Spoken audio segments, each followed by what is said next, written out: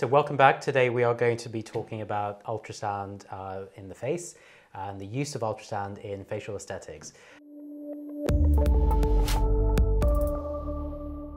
So Dr. Somji here has the Clarius device, which is our portable ultrasound device. Let's start by sort of asking, why do we use ultrasound on the face? Well, it's really a confirmation of technique. So we know that the techniques that we use are very safe to avoid any intra-arterial injection or intravascular injection, should I say. But sometimes tried and tested techniques are not always safe.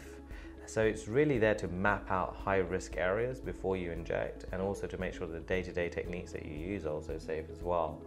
We also use it to remove filler, and examine filler. So if there's any problems that you have with infection, or maybe you don't even like the look of filler, you can use it for that too.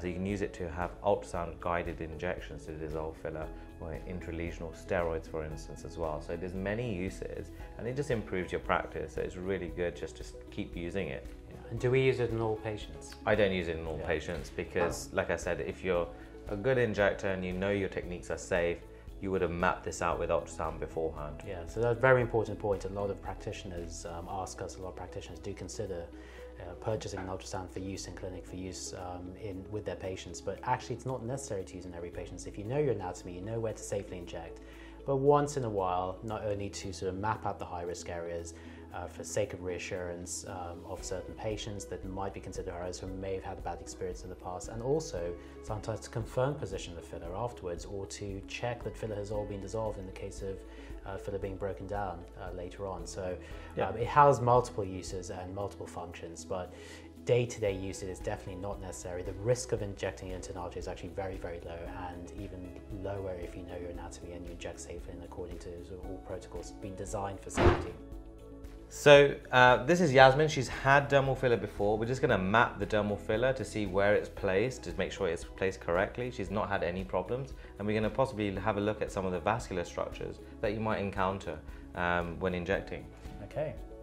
So if we come further back. So what we've switched to here is the vascular mode. So not only can we see the soft tissues of the face, but we can actually see the vessels flashing up in color, which you will see on the screen here.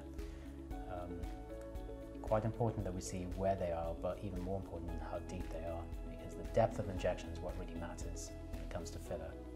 Here we're imaging probably one of the most important arteries and venous and arterial structures, so both your facial vein and artery. Yeah. Do you want to kind of point that out for everyone? Yeah, so the artery is the vessel that's flashing in red, and the vein is the sort of slightly flatter one flashing in blue. The artery supplies the face, and the structures higher up splits into multiple branches, and the vein actually drains the face, and again splitting into multiple branches, both of which actually originate and return to the heart.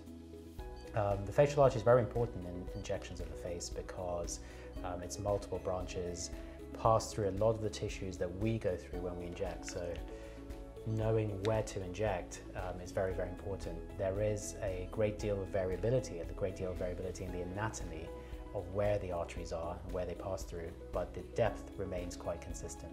And knowing where they are and knowing the depth of it can reduce the risk to almost zero of injecting into an artery. So that is a brief overview of using ultrasound in facial injections. We'll be doing a lot more videos on this in the coming weeks.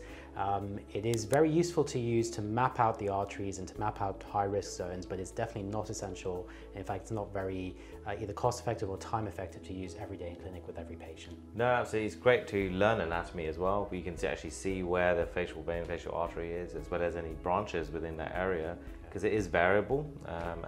As the facial artery ascends up the face, there's many variations that can occur, and it's great to mark that out. Yeah, and I see it as just one more tool in our arsenal of equipment and skills that we can use to make the patient journey a lot safer and to make our injections more effective, and ultimately for safer, better outcomes in patients as well. Absolutely. All right, thank you so much. If you want to know anything more, any new kind of tips with ultrasounds, we're happy to even show you as well. So take care, click the link to subscribe, and also click like too, because we're always uploading new videos, aren't we?